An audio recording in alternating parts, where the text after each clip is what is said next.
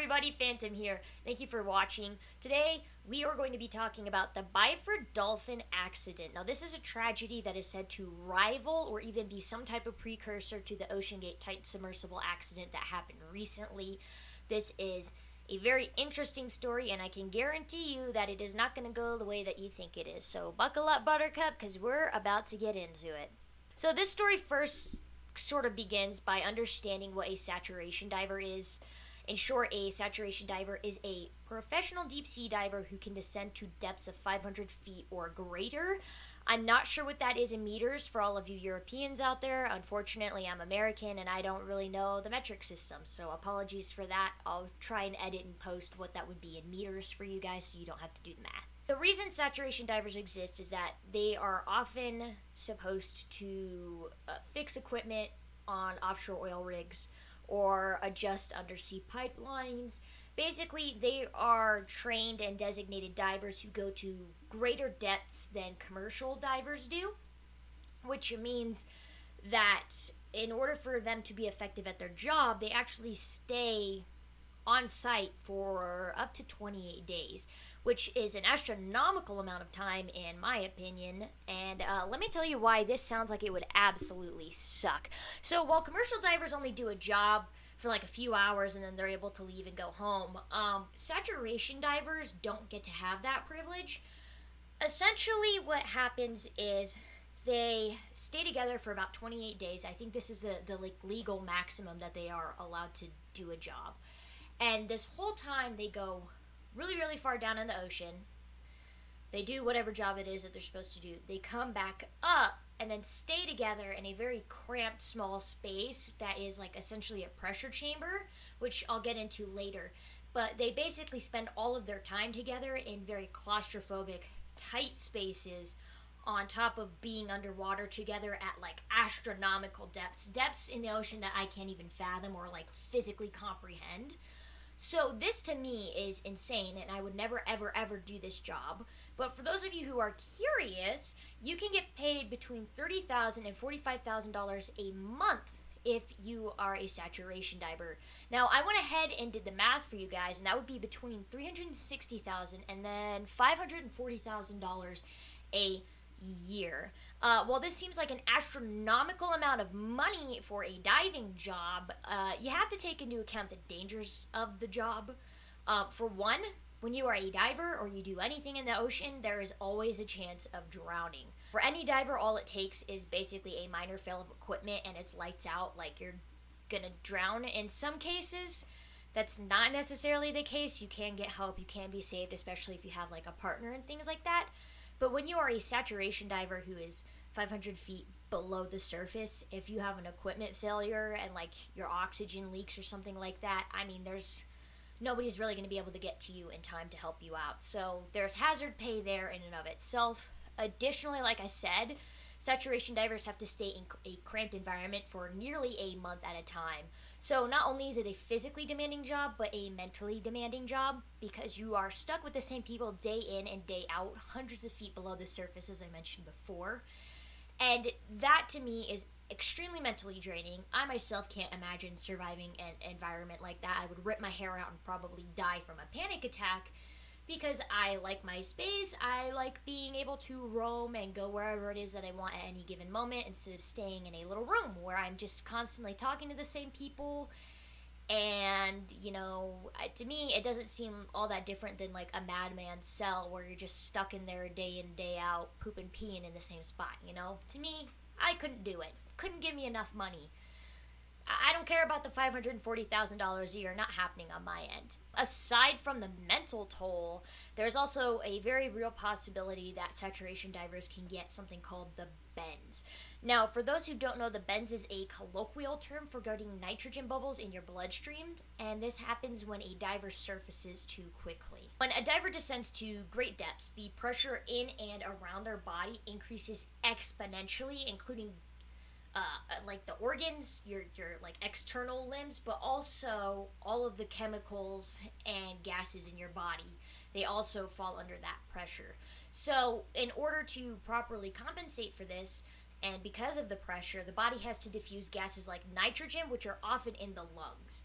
Now, the way that this is diffused is by moving the excess nitrogen in your lungs to your bloodstream, because there's a lot more like room in the rest of your body than just in your lungs. So when a diver lessens the pressure that they are experiencing too fast, such as ascending too fast, the nitrogen that is now in the bloodstream that's not usually there expands rapidly, creating these big old bubbles, like actual bubbles in your bloodstream. And it's incredibly painful. The symptoms of the bends are excruciating joint and muscle pain, delirium, paralysis, heart attacks, and strokes, which all sound absolutely horrendous.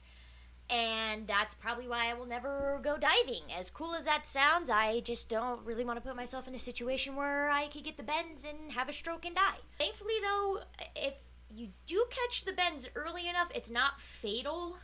But like I said, it's going to be extremely painful either way. I mean, the only way to really cure the bends is basically taking whoever has it, shoving them back in a pressure chamber, putting the pressure back on them so that it recondenses like the bubbles in their blood, and then slowly easing them out of the pressure back to normal pressures, like if you're walking around on a sidewalk or whatever, and then that way your body adjusts normally as it should have in the first place. A big ordeal, probably incredibly expensive, and I can't imagine the medical bill that would be. But this all brings me to the very unfortunate tragedy of the Byford Dolphin incident.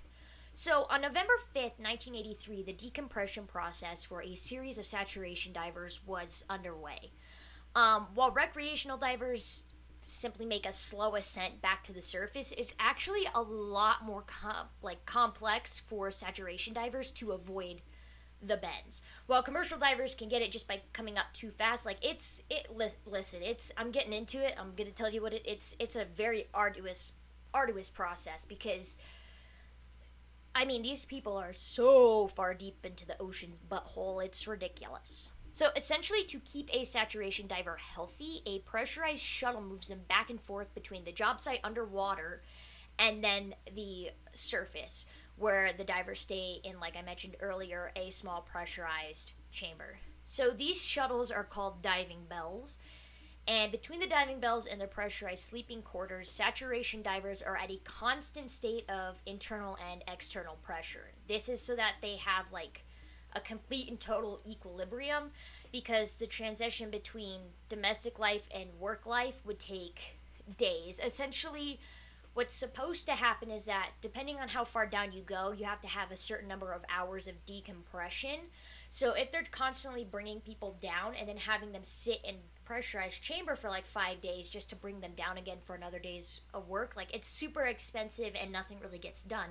So they do this process instead where they're constantly at a state of equilibrium with the pressure in their body, and then basically that way they can get the full 20 days of work in.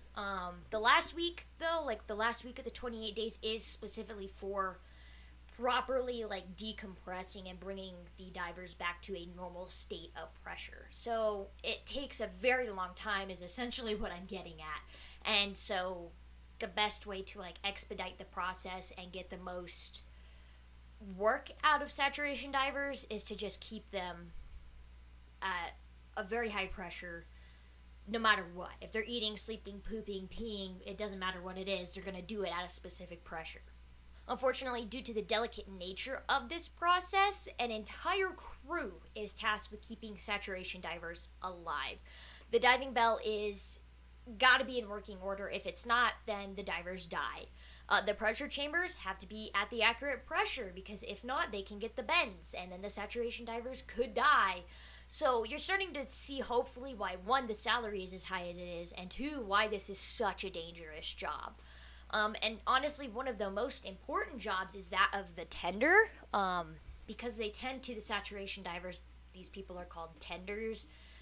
I immediately thought of chicken tenders when I read this. It's nothing to do with chicken tenders. So tenders are individuals who unspool and retract the umbilical cord of the diving bell that transports the saturation divers back and forth. And the umbilical cord is made up of communication wires, air supply tubes, and other electrical wires.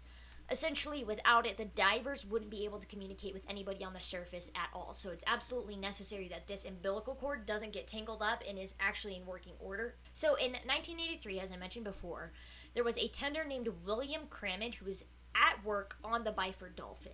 This was like an off-site, semi-submerged oil rig. And he was completing a routine like normal. Like I said, he was extremely experienced in what he was doing. Things were expected to go smoothly. At this time, William was tending to 2 pressurized living chambers, and as he moved the diving bell into position, William managed to successfully transfer 2 divers from the diving bell into Chamber 1 after previously putting 2 divers into Chamber 2 of the pressurized living chambers. So with a successful transfer, the living chambers were supposed to be sealed before the diving bell was released. Unfortunately, the diving bell detached long before the living chamber doors were properly sealed and closed. This led to something called explosive decompression, where the change from extreme pressure to normal pressure occurred so rapidly and all at once that it's essentially just an explosion. Documents state that the living chambers that these 4 divers were in went from 9 atmospheres of pressure to an instantaneous 1 atmosphere of pressure. Because of this, nitrogen bubbles in 3 of the divers' blood expanded so rapidly and without warning that it effectively boiled the men from the inside out. That's how fast the gas reacted and how fast the pressure shifted.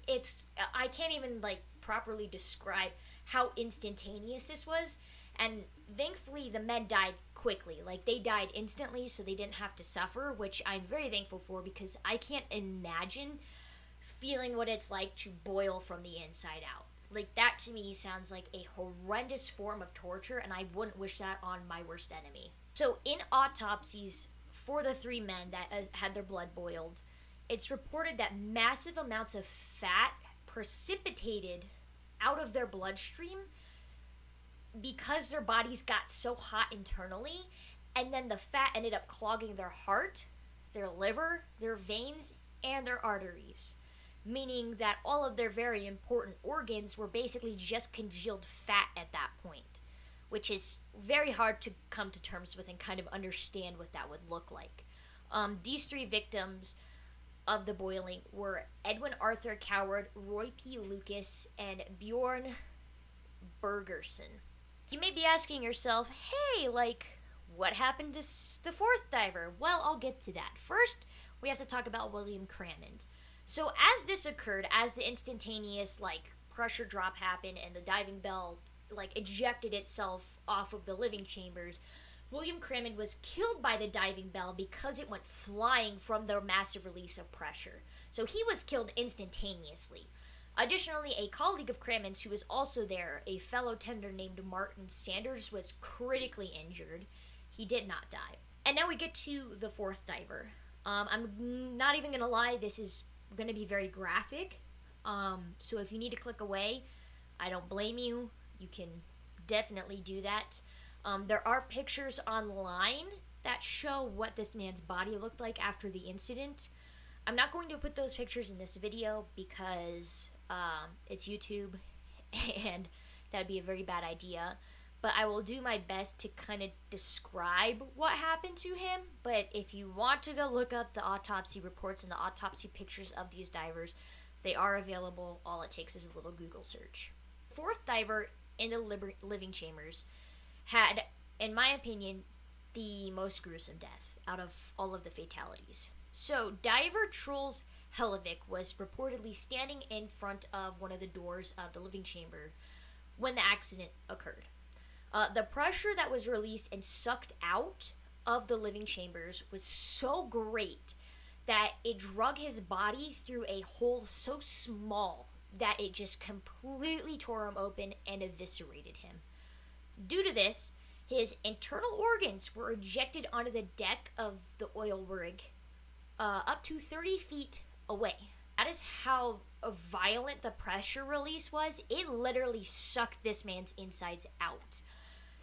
If you look at the picture of his body, Almost all of his limbs, I think all of his limbs, are completely severed. I believe he was completely and totally decapitated. The hole, I believe, was about the size of a porthole, if I am correct. I can't remember off the top of my head when I was researching this and looking at the pictures, but it was a very small hole, and he was not a small man, and yet his body was forced through that. I mean, we're talking like round peg, square hole type of thing. It's bad. It is very, very bad. So because of this, there were a lot of problems that ensued. Given the large amount of death, violence, and overall gruesome nature of the accident, relatives of the divers pushed for an investigation into the incident. They wanted to know what happened, like what caused the accident to occur. Was it human error? Was it machine error? Or was it both? Originally, people were very hesitant and resistant to do any of this because surprise, capitalism, things like that.